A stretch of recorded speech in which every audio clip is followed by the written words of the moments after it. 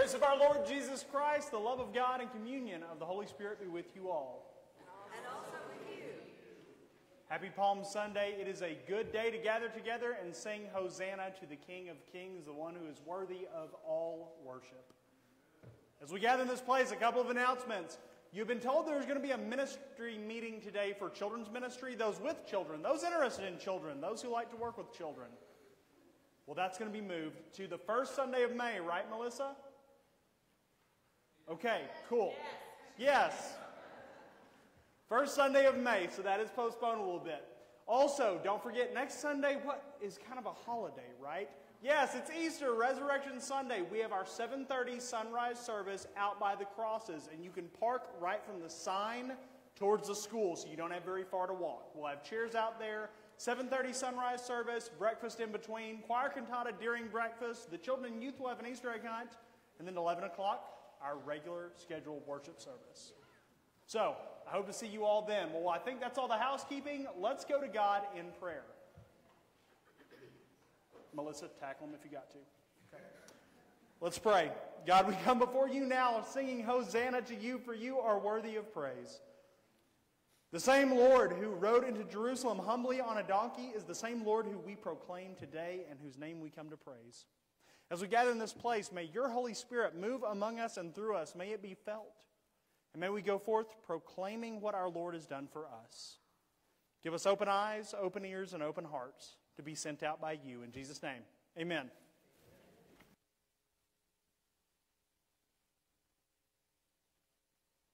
We're going to start singing Hosanna, loud Hosanna. There's special things coming.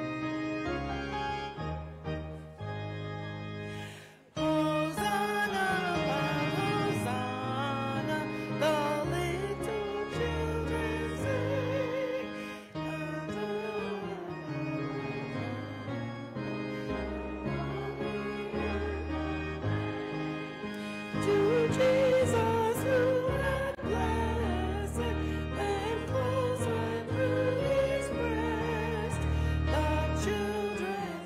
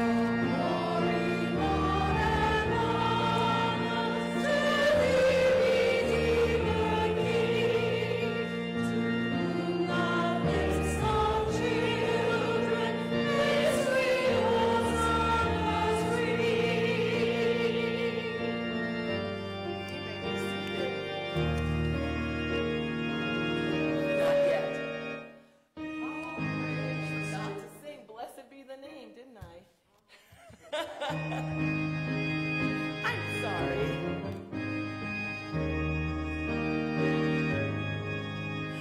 All praise to Him who reigns above in majesty supreme, who gave His Son for man to die, that He might man redeem.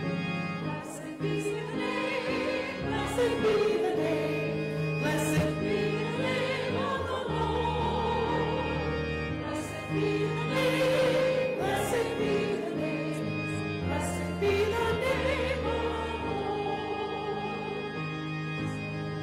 All names shall stand exalted more and more. My God will follow His own right hand, where angels host adore.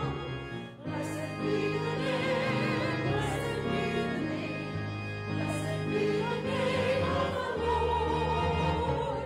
Blessed be the name, blessed be the name, blessed be the name of the Lord.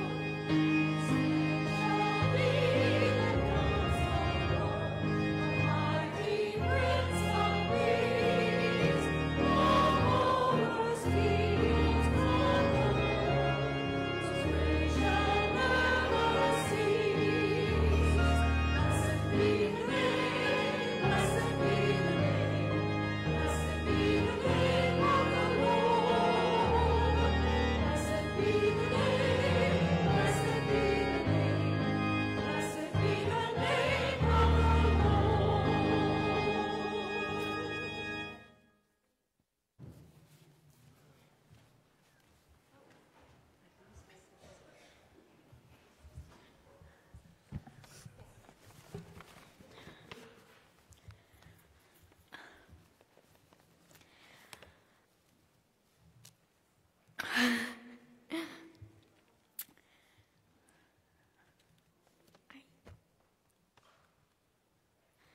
After he said this, he went on ahead, going up to Jerusalem. When he had come near Bethphage and Bethany at the place called Mount of Olives, he sent two of the disciples, saying, "Go into the village ahead of you, and as you enter it, you will find tied there a colt that has never been ridden. Untie it and bring it here. If anyone asks you, 'Why are you untying it?' just say this, 'The Lord needs it.'" So those who are sent departed and found it as he had told them. As they were untying the colt, its owners asked him, "Why are you untying the colt?" They said, "The Lord needs it." Then they brought it to Jesus, and after throwing their cloaks on the colt, they set Jesus on it. As he rode along, people kept spreading their cloaks on the road. As he was now approaching the path down from the Mount of Olives, the whole multitude of the disciples began to praise God joyfully with a loud voice for all the deeds of power that they had seen, saying, "Blessed is the King who comes in the name of the Lord. Peace in heaven and glory in the highest heaven." Some of the Pharisees in the crowd said to him, "Teacher, order your disciples to stop." He said, "I tell you, if these were silent, the stones would shout out." What?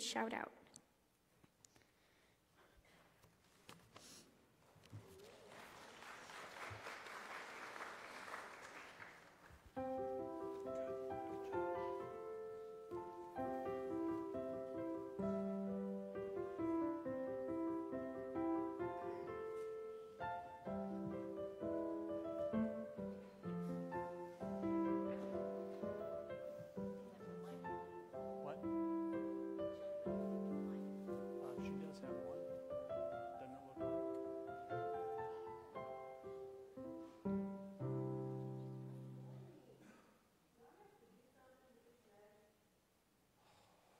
Microphone? It's literally a hardwired mic. There's no switch on it. I'm talking. Yeah, there you go. Whoa, you got to really talk into it.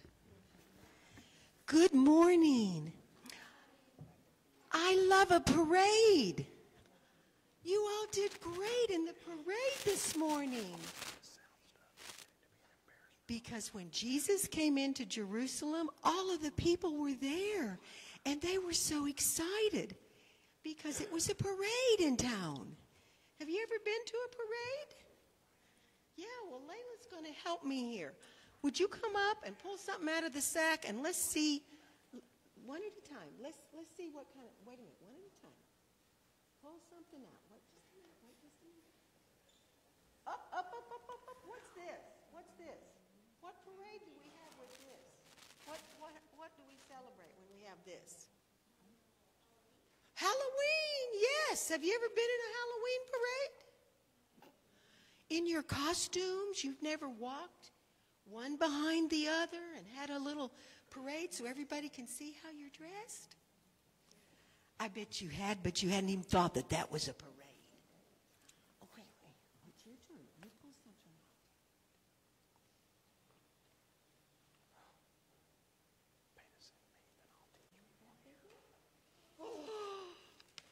What's that for?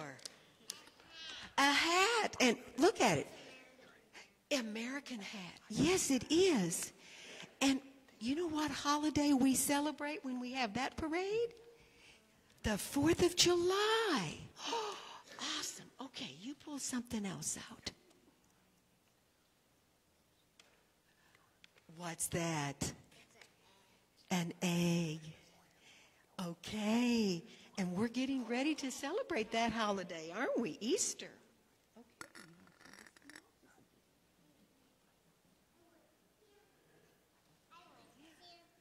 Oh my goodness. What Santa, what parade do we have when we have Santa? A Christmas parade? Yes. Okay. And there's one big one here. Yeah. Can you pull this one out? What's this one? No. Happy what does it say? Birthday. Happy birthday. Yes. This is what my friend Debbie made when my husband had his 90th birthday because we were in lockdown and we couldn't have a party. So we had a parade to celebrate his birthday, and she made that card for him. Okay, you sit down. Sit down. Layla's going to pull the last one out for us. I think it's way down in the bottom. Oh! That is a hand, isn't it? It's this part of my hand. What do we call that part of our hand?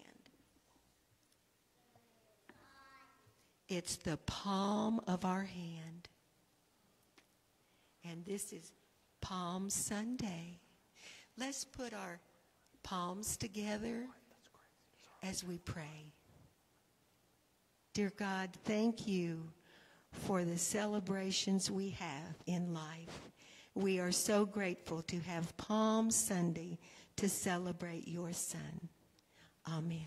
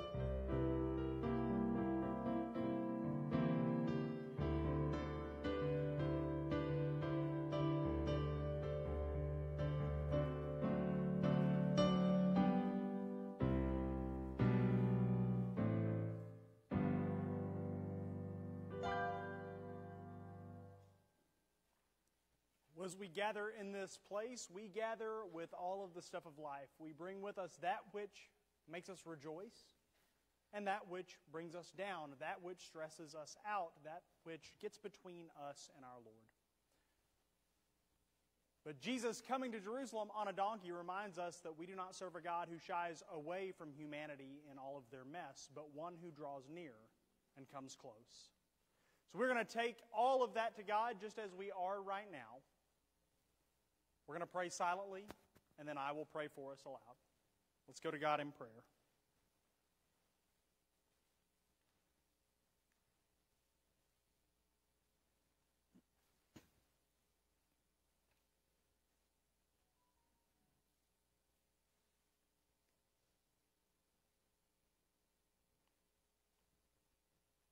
O God, our Creator, Redeemer, and Sustainer, we have gathered this morning in your house to worship your name. To give thanks for the gift of your Son, our Lord, who came to us. Lord, your word tells us that he came not as a conquering hero, not in a display of might or force, but humbly, so that he might beckon us to him. Oh God, we confess that we live in a world at which powers exercise control over us, over nations, over justice. And God, we see the brokenness that results from that. But God, in the midst of that, we see a different way in our Lord Jesus Christ. The one of ultimate power and authority who came not to lord over us, but to lay down his life for us. Oh God, may we, your people, live that example in our broken world, where nations rage, where hope is deferred, where people and relationships and homes and communities are broken, O Lord. Oh God, we gather here knowing so many in need of your healing touch. God, we know today those who mourn the loss of a loved one. We know those whose loved one is on hospice, those who face an unfortunate physical future. And God, we lift them up to you, praying, God, for healing of heart and healing of body, but knowing that, God, what we really pray always is that you would make people okay. And God, we trust in you. We know that in you, you have endless options to make right that which we can't conceive of. So God, bring healing of heart and mind and body in all the ways in which you work it. Oh God, we come before you now confessing that while we are called to go forth with glad shouts of Hosanna, so often, God, we are timid. So often, God, we make mistakes. So often, we go with a different crowd. Lord, for those things, for the ways in which we contribute to the brokenness in our world, forgive us, O Lord, and make us different, better, and new. God, we praise you that every time we come before you, we get a fresh start, time and time again. And that because of what our Lord Jesus Christ did on that cross, in a mystery too beautiful and terrible and grand for us to understand, we thank you that we get a new start. That you look at us not for what we deserve, but for whose we are, because, God, we are his. God, may we go forth and live like it. In Jesus' name, amen. I love this Palm Sunday scripture because I think the Palm Sunday story, the triumphal entry as it's called, well, it kind of gives us a glimpse into the kingdom of God. A glimpse into really kind of what the church should look like.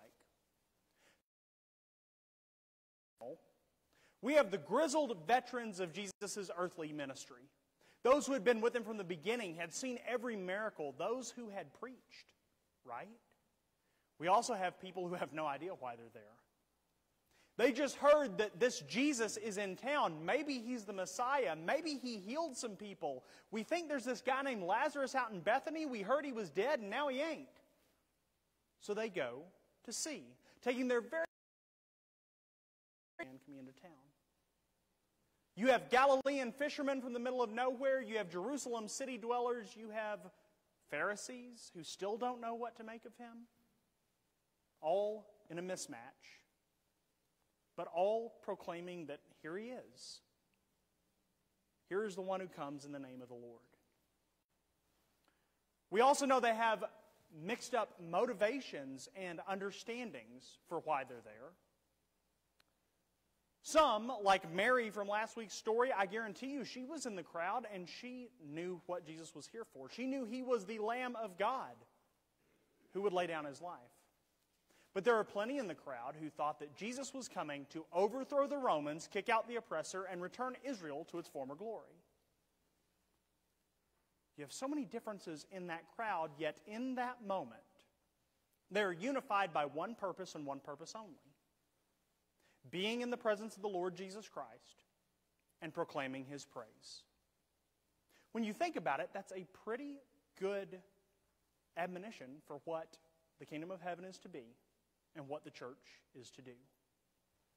To seek, regardless of level of experience, regardless of life history, seek out Christ and proclaim his glory and name. And that's what they're doing. And it's beautiful because when we look about it, what could be more exciting than Jesus Christ, God in flesh, coming to you? The promised one. I mean, there's nothing more exciting, is there? There's nothing on earth that makes us more excited than what Jesus has done for us, right? Maybe not. Because you see, I have a confession to make. In my house, we have a problem with some idolatry. Yes, my adorable, beloved son Asher has an idol. Something he praises, like Spider-Man or Batman, oh no. It's not a famous athlete, it's darn sure not me or his mother. It's not even his favorite human, his pop-pop. It's the trash truck. I kid you not, he praises the trash truck. This started when we were in Wichita Falls, and Beth was locked down with this kid during COVID, and she just watched endless episodes of any kid's show that would kind of keep him quiet and entertained, right? Desperate Times, Desperate Measures. And one of these shows that became his favorite and still is called Trash Truck. The main character is a talking trash truck and a little boy named Hank, and he just took to it. But see, there in Wichita Falls, we had a back alley where they picked up the dumpsters, so he never really encountered a trash truck in real life. But he had trash truck toys, trash truck movie, a trash truck night-night book, all of the above. Yeah, we're keeping that franchise in business in my house.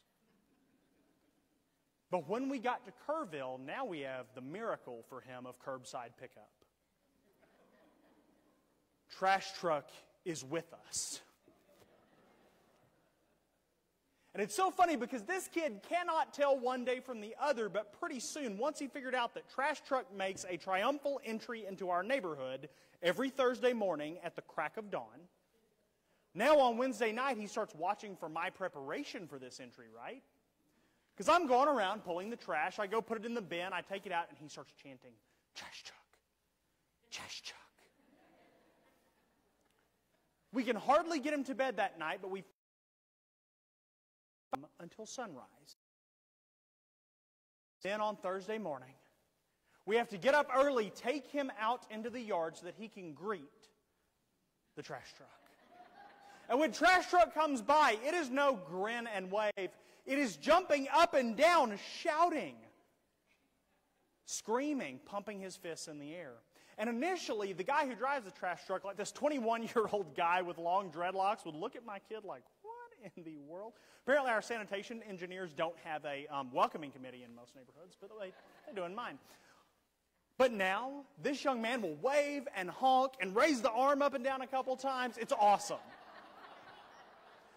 No, my son Asher has a religious experience with trash truck. And right, and it's funny, and it's adorable, and we're not worried because, right, he's 2. He'll grow out of it. I hope. If not, hey, that's a city job. He'll get his CDL. I'll save money on tuition. We're great. But we don't worry, right? Surely this is not going to be something he gets that pumped about for life. And surely we as adults would never heap our adoration, all of our anticipation, put so much of ourselves into caring about something that's not Jesus, would we? Would we? No, while what Asher does is ridiculous, I think back and I've seen us do it too, right? I remember in 2008, I was at the Nokia Theater to see Coldplay in concert. And as we're sitting there, it's thousands of people, and it's this raucous, loud crowd. But then the lights start to dim, and you know the show's about to start, and it was amazing the power that these celebrities have, because before they stepped out on stage, thousands of people went silent. You could hear a pin drop.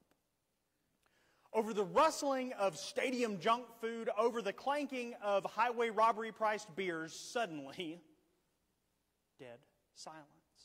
And then the band comes out and they all jump to their feet and they're yelling and cheering and jumping like Asher when he sees a trash truck, or like us with the palms.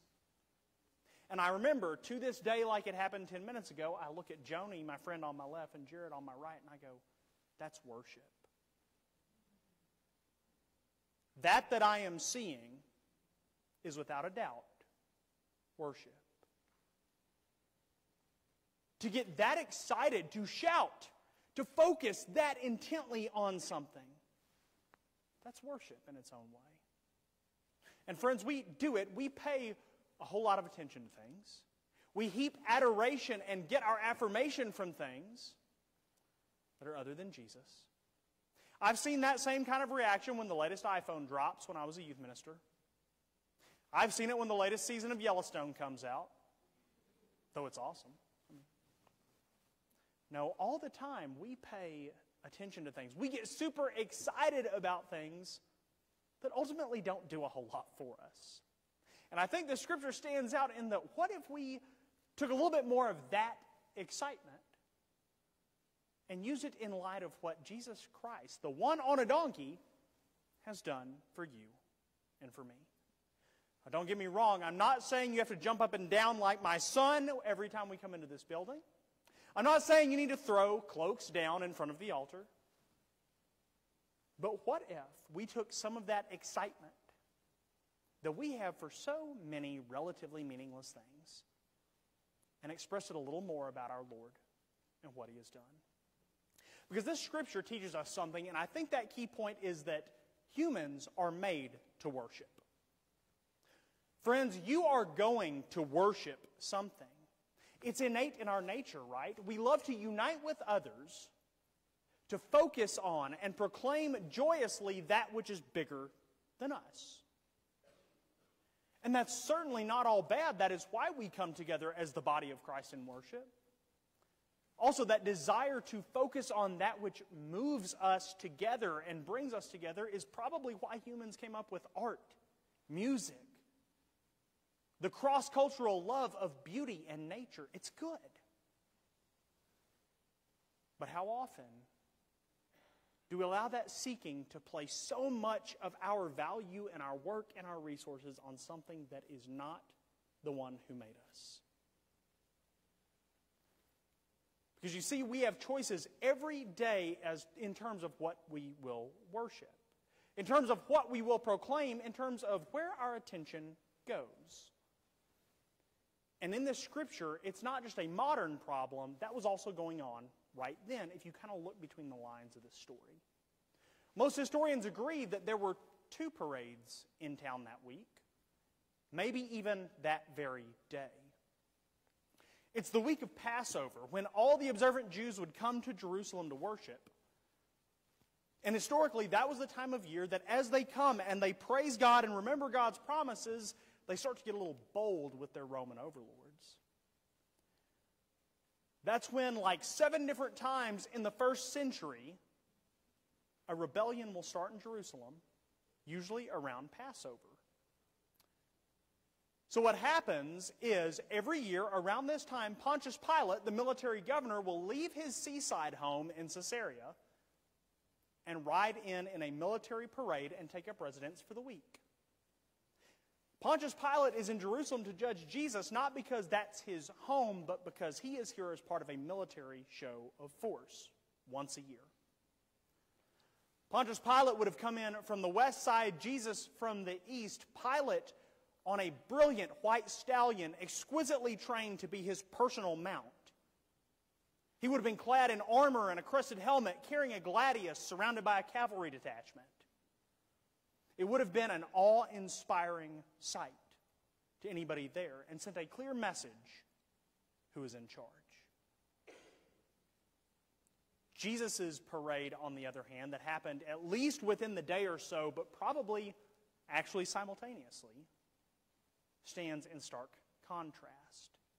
Coming in on an unbroken donkey's baby. Pilate comes in, and I don't know, it would be an up-armored Humvee or the State Department black Suburban cavalcade. Jesus comes in a Honda Civic. Little different way of being. Pontius Pilate is a man, just a man, given authority, but to keep that authority, there's no one he wouldn't kill. Even though his salary comes from what they pay him. Jesus, on the other hand, comes in needing nothing from them. God in flesh, the one who through whom all things are made, yet he comes in on a mission to lay down his life to prove that his love is real. What you see here in the Palm Sunday, the triumphal entry, is there's 2 separate parades, and those people there had a choice of which one they're going to go to. Where are you going to pay attention? To this worldly display of military might, or to the humble one who offers himself for us? And I got to tell you, Pilate's parade was larger. Because people are there either to curry favor with the overlords, or they're there to just stare in disgust, or maybe plot, how would we go about taking these guys? Or they're there just to see the spectacle and the example, to follow that crowd. Jesus, on the other hand, coming in the smaller gate, in humility with a ragtag group of followers, is the exact opposite, and presents us with a choice. Do you pay attention and heap your adoration and your sense of self from worldly powers who only exist because we propagate them? Or do you spend your adoration, your worship, that thing that gives you your identity, do you get it from the one who needs nothing from you and gave you everything? There's a third crowd here, though. And that happens a couple days later, after Jesus is arrested by Pilate. After Pilate even says, I don't find a reason to kill this man.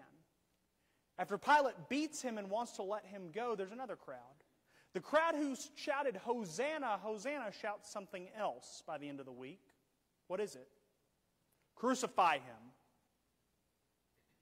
Because Pilate comes out and says, I can turn him loose. I can either let him loose and go free, or Barabbas, who do you want? And this time, this crowd that had welcomed him cry out, crucify him. If you let him go, you are no friend of your Caesar. What we see here in this story of 2 parades and 3 separate crowds is, one, you're going to worship. We are made to look to something bigger than ourselves. Is it going to be the powers of this world that take and take and take? Or is it going to be the one who gave it all? The second thing that we sometimes don't like to admit is that this fickle crowd shows us is that we are more influenced by outside things than we'd like to admit. We all like to think that we march to the beat of our own drummer, that we are independent and strong. But there are plenty there in Jesus' entry who simply went because they heard a racket, the crowd was going, and following that crowd got them close to Jesus. And maybe they learned something. There's also a crowd who saw Pilate's might, simply went along with the crowd, and then when someone in the crowd, possibly even a plant, starts shouting, "Crucify him," how the crowd turns. We want to be strong and independent, but when we get down to it, the influences of those around us, our culture, our crowd, can change you and can change me. And that's a caution of this story. As I have tried to follow Christ, there are friendships that I had to remove from my crowd that didn't serve him anymore. I love a wide variety of music and a wide variety of film, but that stuff too crowds our eyes, crowds our ears, changes the way I look at the world. Sometimes we have to think, what am I setting in front of me? We carry crowds in our pockets now, in our smartphones. For my generation, everything on Facebook, Instagram, all sorts of things, TikTok, we carry a crowd with us that influences us in a million different ways. And in it, I tend to, find my own little echo chamber. People who think like me, people who vote like me, people whose opinions and lifestyle are exactly the same as mine, and in that way, that crowd makes me overlook the needs of others and the belovedness of others. In a million ways, in a million places, we too go along with the crowd. So what do we do about this warning? What do we do about this scripture? Well, friends, I think the way to worship that which is worthy of worship is to remember what is actually happening in front of us. Very few in that triumphal entry knew what was going on, but guys, on the other side of the cross and the tomb, we know exactly what's happening.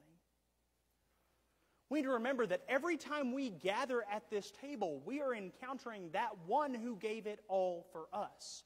Every time we join hands around a table praying as a family, it is that name, the one about whom they shouted, "Hosanna," whose name we are lifting up.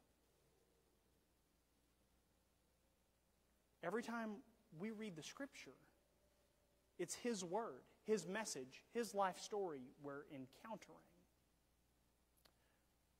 And when we get it, when we understand what we are seeing, how can we worship anything else?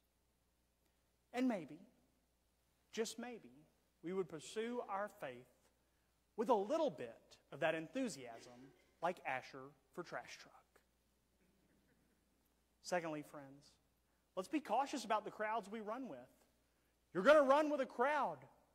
Lean on those in your life who are going to the same place, who are pursuing the Lord, who hold you lovingly accountable. That's called the church. Make sure you're putting things in front of your eyes that lift up His name and praise Him and build you up. Because our world is crowded with stuff that'll put you further from Him. And friends, you're going to worship something. Let's make sure it's the name that is above all other names. Amen.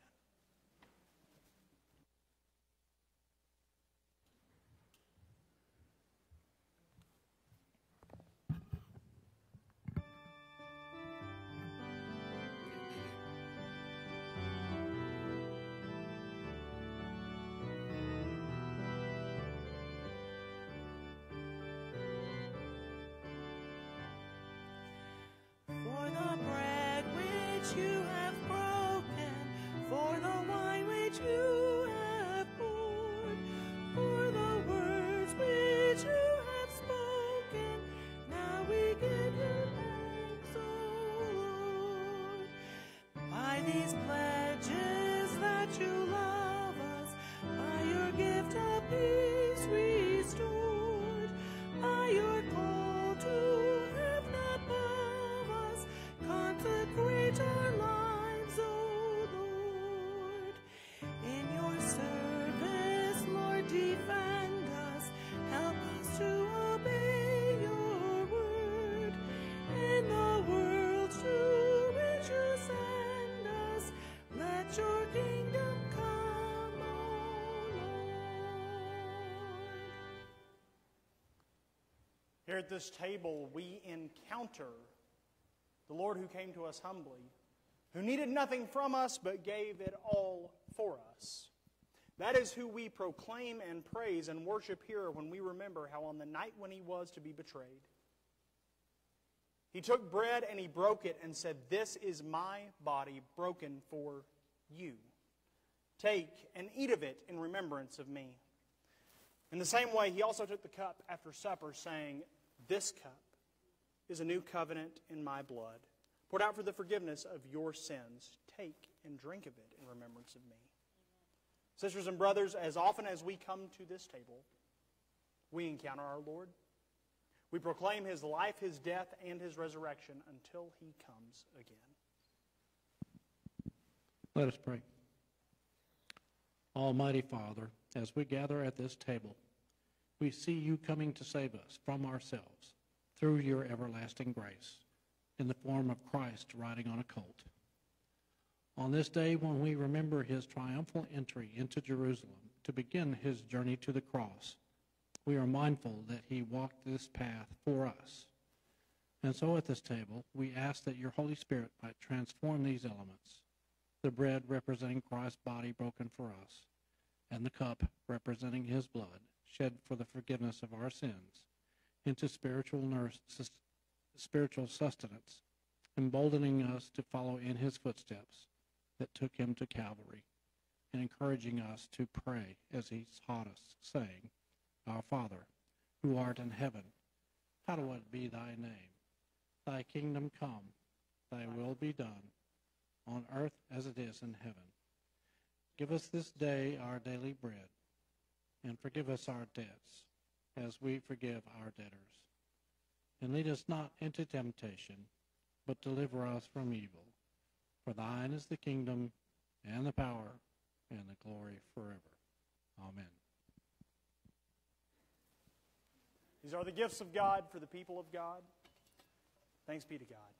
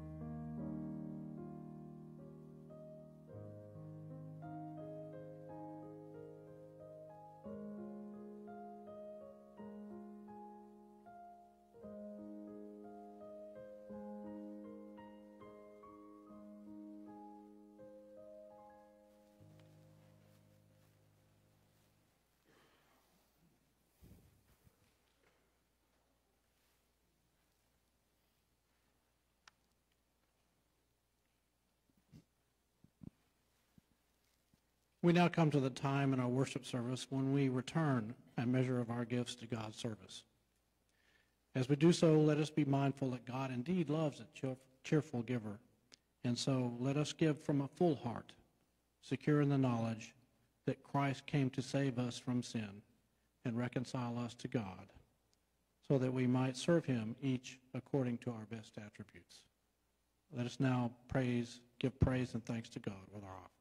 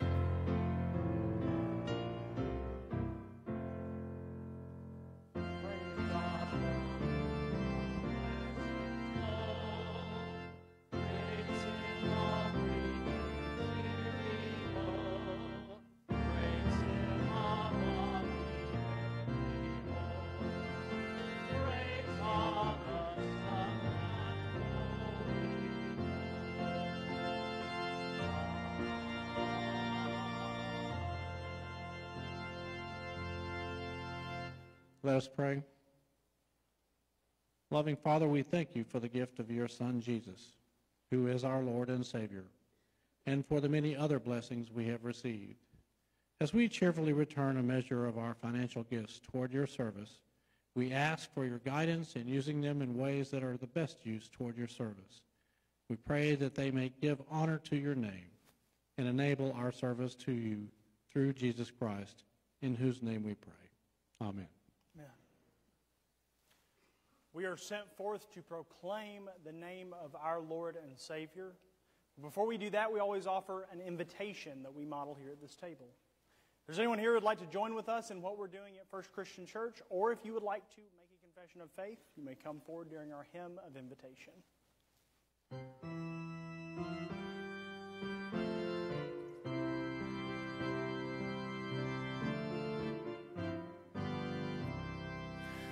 Ride on in majesty.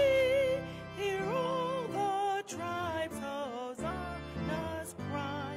O Savior meek, pursue your road with palms and scattered garments strode. Ride on in majesty, in lowly pomp, ride on to die. O Christ, your triumphs now begin, o'er captive death and conquered sin. Ride on in majesty, in lowly pomp, ride on to die. Bow beneath your head to mortal pain, then take, O Christ, your power and reign. Now, before you go, church, receive this benediction. Go forth rejoicing because our humble Lord has given you salvation. Go proclaiming his name and worshiping him who is worthy of worship. Go in peace. Amen.